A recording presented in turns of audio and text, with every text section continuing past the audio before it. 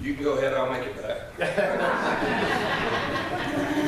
Well, I thought I'd give them just a moment to digest your sermon there. It was one. I don't know how many of you take the time when you get here on Sundays to open up your bulletin and see what's coming up. Look down through the program to see what songs we're going to be singing, or who's doing the special music, or who's preaching. At a previous church I served, I had a lay speaker filling in for me on a Sunday when I was away, and I was told that prior to the service, he looked over and there was a lady looking down at her bulletin, and she said, "Oh, the preacher's not going to be here today."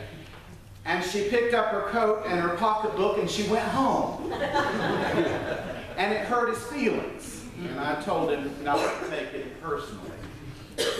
Some of you look at the bulletin when you get here. A few of you may even take time to see what scripture is going to be read. Maybe even a few of you will get the Bible out of the pew and look the scripture up. You may have had a little trouble finding this one. When I emailed Jim about what scripture to read, I went ahead and I sent a copy of the scripture. It's not that I don't think Jim is smart enough to eventually find Zephaniah in his Bible, but I thought I would save him the trouble of having to go to the index and look down through all those names of the Old Testament books. Let's be honest. If all the writers of all the books of the Bible were gathered in one place, and we all had our Bibles with us, and we were going around the room with a Sharpie, getting them to sign their book, well, there would be a long line at Luke's table, and at John's table, and at Mark's table, and Paul's table, and Moses' table, and Isaiah's table, and Jeremiah's table, and David's table. There'd be a long line. Would you sign my Bible? Would you sign my Bible? What you wrote has meant so much to me, I just can't tell you how much. And over in the corner would sit Zephaniah all alone, looking down at his iPhone, playing Words with Friends, if he had it. And if most of us noticed him at all, we would think he's there to put the tables away once the event was over. Even Zephaniah's name doesn't do much to raise his profile. The name Zephaniah literally means God has hidden. God has concealed. God lies in wait.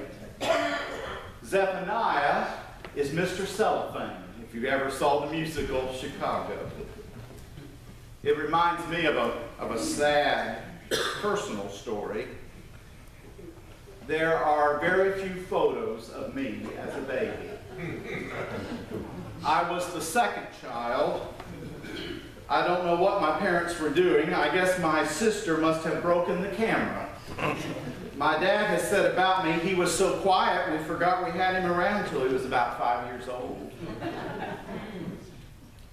Some of you may be wondering why, with less than 2 weeks before Christmas, we're not talking about shepherds in the field and angel choirs and Mary riding pregnant on a donkey toward that little town of Bethlehem, and Joseph worried about a pregnant fiancée and paying taxes and finding a motel room.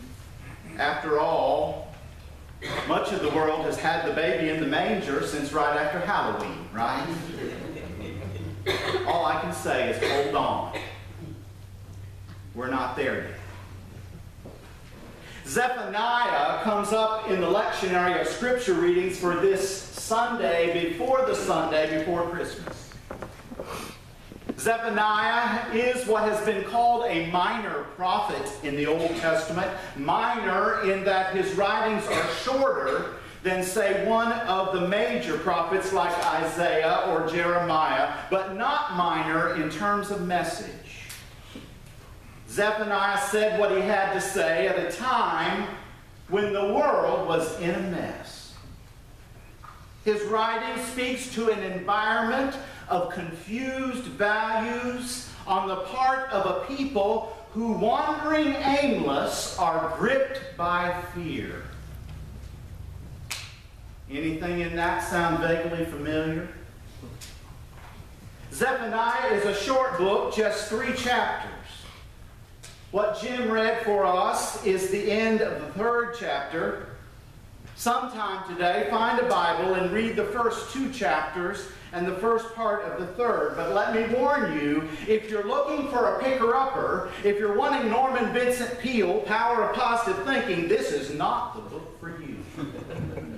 Zephaniah was writing during a period when the people of God had lost their way and had been drawn to adopt the world's ways of handling life's challenges and problems instead of God's way. It has been said about Zephaniah and the times in which he wrote, the prophet spoke boldly against the religious and moral corruption when, in view of the idolatry which had penetrated even into the sanctuary, he warned that God would destroy out of this place the remnant of Baal, a foreign god, and the names of the priests who had perverted the faith. The whole of the Bible is an ongoing story of a people who were once no people and whom God has made into a people. You remember after the initial stories of creation and then the flood, the Bible zeroes in on one man, Abraham, whom God has called to leave where he was and lead a movement to a new place, a promised land, where a people would be formed that would be a light to all peoples around the world. In other words, at the heart of the Judeo-Christian story is this notion that God's people would be a beacon of hope living in the world as if God is in control. Now, the Bible writers are painfully honest in their telling of how things are going in the development of that people. The Bible writers do not candy coat. Zephaniah is one of the bluntly honest truth tellers as he calls out to God's people, his people, the error of their ways. It was so hard back then and still is hard today to hold to God's ways when it seems like those who adopt the world's ways have the upper hand. As people of God, we are in a battle of sorts in these contemporary times. And the biggest problem we have is properly identifying the enemy. That has certainly been the lesson of history. We sometimes tragically have misidentified the enemy. We quickly forget the painful errors of our past. We forget that at the core of our identity is our calling to be a light to the nations, a beacon of hope, living in the world as if God is in control. Now it takes chutzpah. You know that word? It takes a certain part of the anatomy to live as if God is in control. It takes courage. It takes a willingness to paddle upstream sometimes, to go against the tide, to refuse to jump on the bandwagon of popular opinion or ride the wave of instant feel-good reaction. Sometimes to live as if God is in control requires going against the grain, defying what seems to be the natural response. We rarely think of it in these terms, but to be a faithful Christian sometimes means being defiant. Defiant. Now, some of you know a little something about being defiant. You could teach the class. In fact, there's always a danger as a speaker to stand before an audience that might include folks who know more about what you're talking about than you do. Some of you have gotten a degree from the School of Street Smarts and you majored in Defiance. Maybe it started early in life. As I told you before, I spent part of my career in the field of mental health counseling. I was not trained in psychology per se. I had one course in college, so I had to learn things on the job like the DSM, which is a manual for diagnosing psychiatric disorders. Included in the many diagnoses of mental disorders is a disorder called ODD. Do you know it? Oppositional Defiant Disorder. It's used primarily with adolescents. The symptoms of it are a pattern of negativistic, hostile, and defiant behavior lasting at least 6 months, during which 4 or more of the following are present. Often loses temper, often argues with adults, often actively defies or refuses to comply with adult requests, often deliberately annoys people, often blames others for his or her mistakes or misbehavior, often is touchy or easily annoyed by others, often is angry and resentful, often is spiteful or vindictive. Well, that's described about 95% of the teenagers in America. On the scale of defiant and compliant, where do you stand? The older I get, and the more I gain understanding of my own peculiar ways, I'll admit, on the surface, I may look like I'm hyper-compliant. But my wife will tell you, she has figured me out. That's one of the dangers of marriage, you know. She has figured out that while I might smile and nod and seem to be going along, I'm going to, in the end, do as I well please. That's what she says. Pleasantly defiant. That can be a little aggravating to live with. Zephaniah challenges God's people to defy the trends and the impulses toward adopting the ways of the world and instead follow God's way. To be a light to all people and a beacon of hope, living as if God is in control. It was a bold and some might say unreasonable challenge given their circumstances. They were a people who had been terrorized and victimized by foreign enemies. There were threats all around them. They had every right and every reason to be afraid and to follow the voices of fearmongers. They had lost a sense of home, and with it the security of all that word is supposed to offer. Zephaniah points out to them, though, that most of their circumstances they had brought upon themselves. They had been major contributors to their own precarious situation. And they didn't want to hear that, God's people. You know, we think it's so much easier if we can blame somebody else for our troubles, right? Well, we can fix this problem if we can just get rid of those people and keep away from those people. That was what drove good people of good intentions, including a majority of Christians 7 decades ago in the country of Germany, to give a second listen to a politician who told them that the reason their lives were so miserable was the fault of those people and the fault of weak leaders who refused to do anything about those people. Folks were afraid. And this politician spoke to their fears. So let's get those people out of our neighborhoods, or out of our cities, or out of our states, or out of our country. Now, in that place and time, the religious test that was given for exclusion was first the Jews. The Jews are the problem, he said. Let's round them all up. And nobody said anything. Well, it didn't stop there. Next, he said, the homosexuals are the problem. Let's round them all up and get rid of them.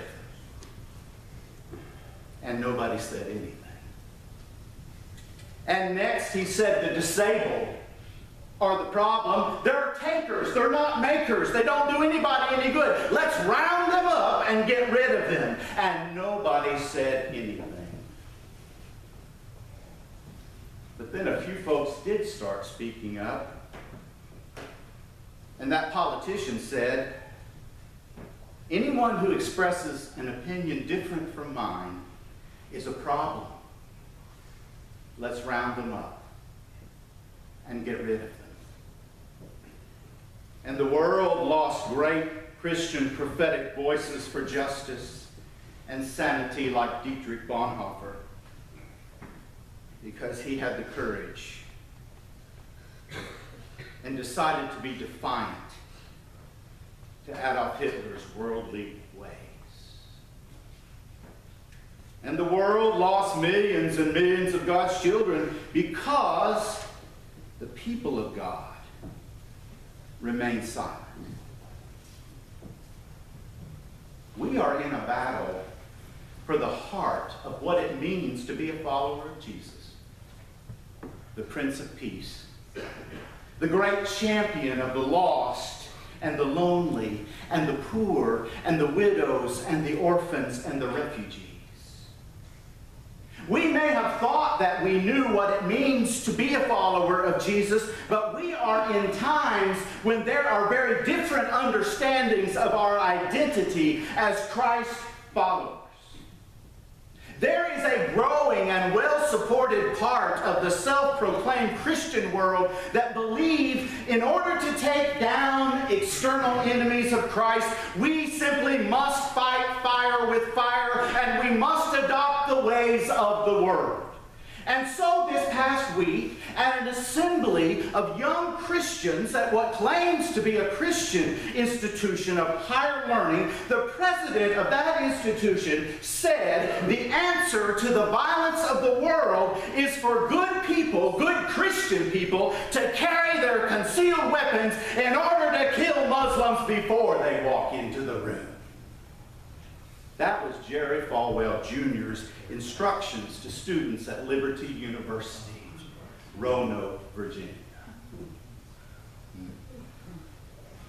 Now, it's not hard to understand that reaction and the applause that that reaction drew from the audience to which he spoke. For fear is easy. It's easy to see and hear and smell. You don't have to conduct a study or do any research or take a class to know what fear feels like. You don't have to go against the tide or push back any natural responses to follow the lead of fear. For fear is built into our animal nature. Fight or flight. According to scientists who study human behaviors, that is how we were wired to respond. Fight or flight. Nothing inherently wrong with it. It's a survival instinct. And in an emergency, we perhaps need that instinct. The question comes, though, is that the way to structure one's life? Directed by fear. On Thursday, a week ago, San Bernardino, California, a young couple, parents to a 6-month-old, walked into a room filled with people at a holiday gathering, a room which included people who just a few months earlier had had a baby shower for them. They walked into that room armed like a SWAT team. And well, unless you have been living under